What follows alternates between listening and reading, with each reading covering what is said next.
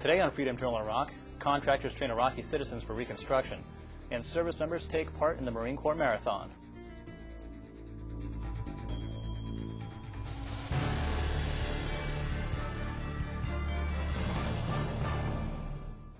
Hello, I'm Senior Airman Anthony Kuhn. Welcome to this edition of Freedom Journal Iraq. Surge operations continue to weaken al-Qaeda in Iraq. One reason coalition forces have been so successful against AQI is because surge operations have been targeting the terror group's media network, making it difficult for AQI to spread its message and recruit extremists. This chart depicts the al-Qaeda in Iraq's media structure, as well as some of the leaders we've captured or killed since the surge began.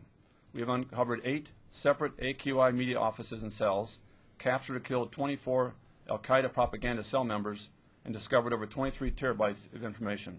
We have learned a great deal from these detainees, information that has been corroborated by Khalid Mashadani, who prior to his capture in July served as al-Qaeda in Iraq's senior emir for media operations. Both Abu Haider and Abu Sami indicate that AQI propaganda efforts have been degraded in recent months.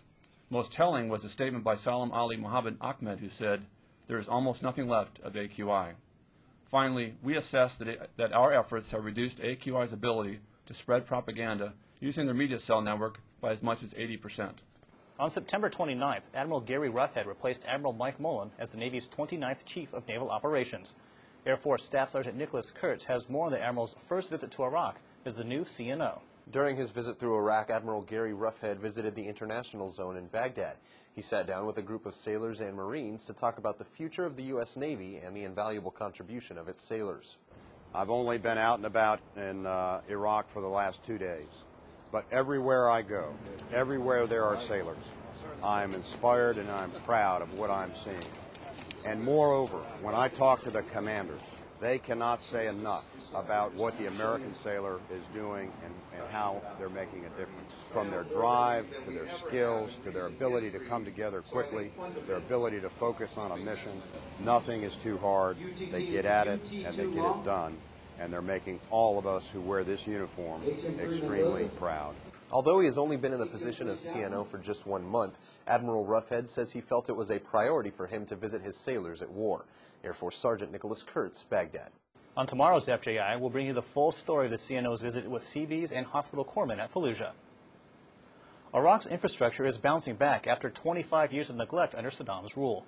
The U.S. Army Corps of Engineers Gulf Region Division is playing a big part in the rebuilding. Since 2004, they've renovated 16 Iraqi hospitals and over 1,000 schools. Those numbers may have been even higher if the construction sites weren't endangering American lives. That's where Iraqi citizens are stepping in to help. Air Force Staff Sergeant Christy Byers has the story. We can't show you their faces because their lives are at risk as well. They're Iraqi citizens working for the U.S. Army Corps of Engineers. This construction quality management class is teaching them how to go out to project sites where Americans would stand out and assess the progress virtually undetected. To be an American traveling within Iraqi's neighborhood is quite dangerous. We're traveling as Iraqi individuals. You can pretending that you're visiting somebody in this site, and so you can get to the site. But after a while, it could be dangerous. I mean, traveling many times in these places, you could be suspected. Many of the students voluntarily taking this one-day course have college degrees. And although this is one certificate they won't be able to display next to that, they're still here. The Iraqis are serious about wanting to compete and contribute to the rebuild of their country. Building the capacity of the Iraqi people is one of the most important parts of Operation Iraqi Freedom. There's currently 516 ongoing projects in Iraq and more than 4,000 planned. Air Force Staff Sergeant Christy Byers, Baghdad. Coming up, service members take part in the Marine Corps Marathon.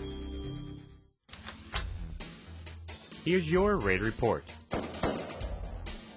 Near Patrol Base Assassin, U.S. soldiers captured 4 rockets thanks to a tip from local citizens.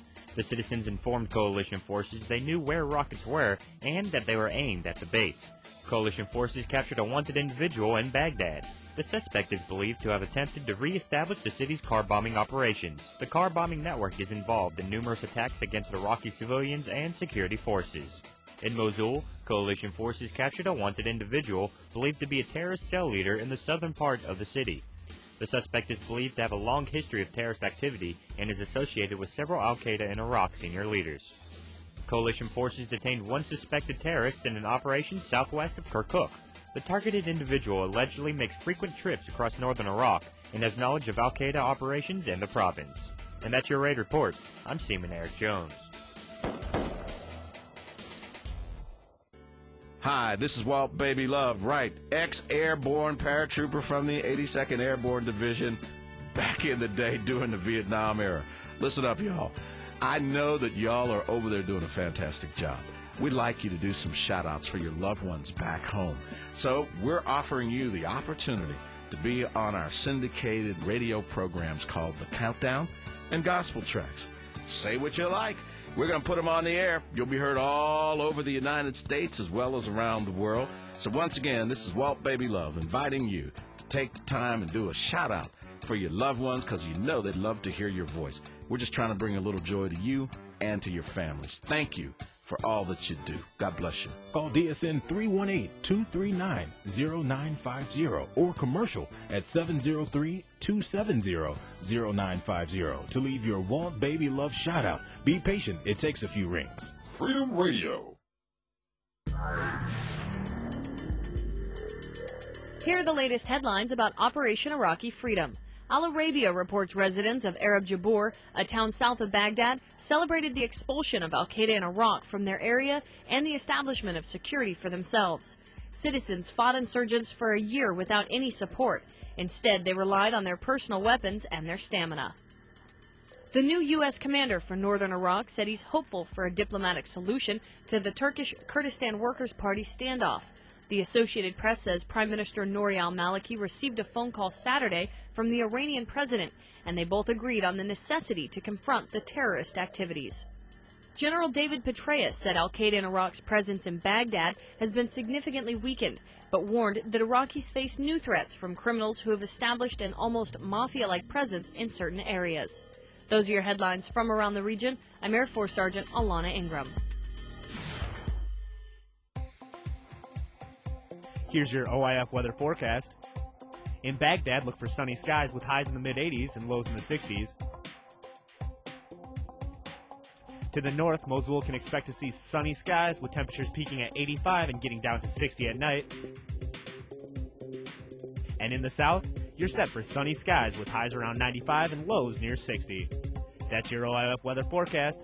I'm Petty Officer Andrew Carlson. Welcome back. Iraqi and coalition doctors, as well as healthcare administrators, met to discuss efforts of the Coalition Iraqi Medical Network in Anbar province. This was the first physicians' healthcare conference since the start of the war. 15 Iraqi medical professionals traveled to the meeting, including the Director of Medicine for Anbar province. Doctors discussed how to best manage patient flow and movement between hospitals. The Iraqi medical professionals acknowledged that improving and developing health services in Fallujah is one of the most pressing issues in Anbar. All healthcare officials in attendance hope the security improvements will parlay into an improved experience for sick and wounded Iraqis. The Marine Corps Marathon is the fourth largest marathon held in the U.S., and its popularity has filtered over to Iraq. Petty Officer Chad Bricks takes us to Fallujah, where the Marines and other services took part in this year's run. More than 30 runners gathered for this year's Marine Corps Marathon at Camp Fallujah. One experienced runner says the race taking place in Iraq adds a new challenge. Obviously, a challenge. This is not a place to run. This is more logistic environment.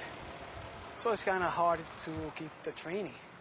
So you have to go out there on your own and make an effort. Just put a little bit of effort to the best. The second place finisher, well, just kind of decided running 26.2 miles was one way to spend his Sunday. We got here like in the beginning of October and found out like a week later there's a marathon, and a couple of us were just like, we might as well run it. Both competitors hope to one day run in the main Marine Corps Marathon in Washington, D.C. And although all services took part in the Camp Fallujah version, perhaps appropriately enough, Marines took first, second, and third. Petty Officer Chad Bricks, Camp Fallujah, Iraq. Next time on Freedom Journal Iraq, coalition forces work to stabilize injured civilians. That does it for this edition of Freedom Journal Iraq. Check out mnf-iraq.com for all the latest OIF information. From all of us here at AFN and Freedom Journal Iraq, thanks for watching. We'll see you next time.